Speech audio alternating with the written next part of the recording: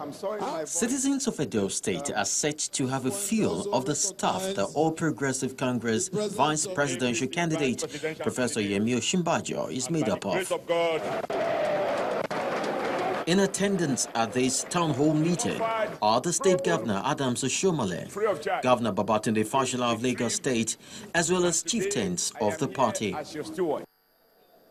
On hand to kickstart the meeting is the Edo State Chairman of the All Progressive Congress. So we are gathered here to receive one of our brothers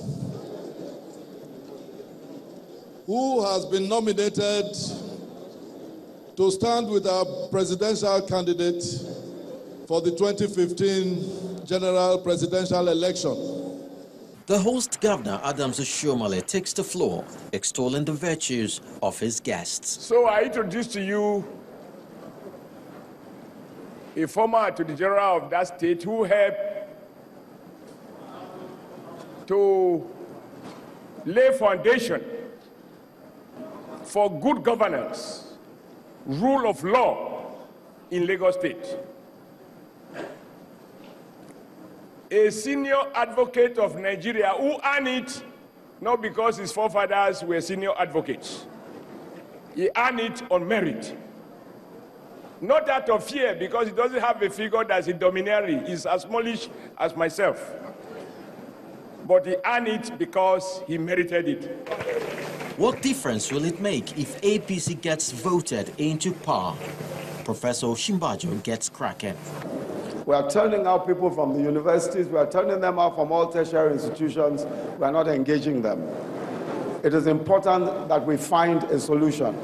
Now, the APC has several solutions to this. The first thing to note is that in our manifesto, one of the basic questions that we ask before writing any policy is how many jobs will this produce? For the first time in the history of any country in Africa, we're introducing a social security scheme. What does social security mean? It means that those who are disabled at the first phase, those who are disabled and the elderly who are poor will be given a stipend. The governor of Lagos State, learned senior advocate of Nigeria. To cap it all up, Governor Fashola takes a swipe at the president's administration, accusing it of incompetence. I spent about an hour this afternoon listening to the president in my state.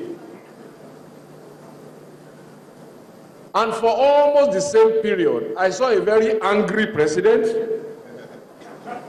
I saw a president who was recriminating about people criticizing his job performance. And he was blaming on those who ruled before him, forgetting that he has been on this job for 6 years.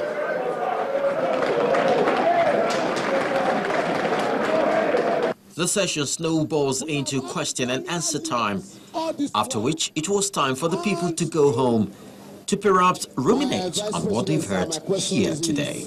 You can see the cream of Chris Elems, Channels Television News.